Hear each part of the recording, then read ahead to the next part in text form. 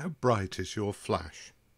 In this tutorial we'll find out just how useful that flash is in terms of its output. Here are some typical flash guns. A Canon 580 on the left, a 430 on the right. In the middle a flash gun with a name that I can't pronounce, but its model number is 460. Why these numbers?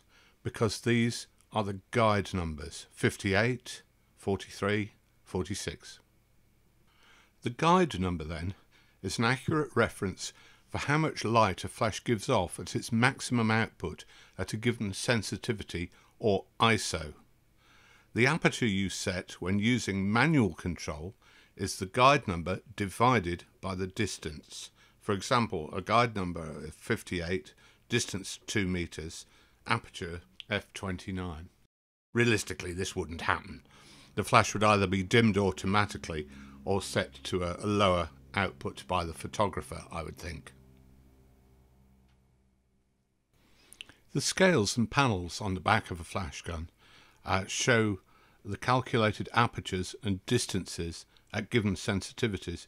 In auto mode, they may only show maximum possible distances. A zoom head on the flash can influence the output. The further it's zoomed, the brighter it is at a given point. The ISO setting of the camera, the angle of the flash, and the surrounding walls or lack of walls to reflect bouncing light are also influential factors. Flash is a blessing and a curse. It'll often ruin the ambience of a picture, create red eye and flatten perceived depth. Use it with caution. Okay, that's it. This is Lawrence of Crometti Commercial 077 318 97312. There are more tutorials coming. Please let me know if there's anything you'd particularly like to hear me do.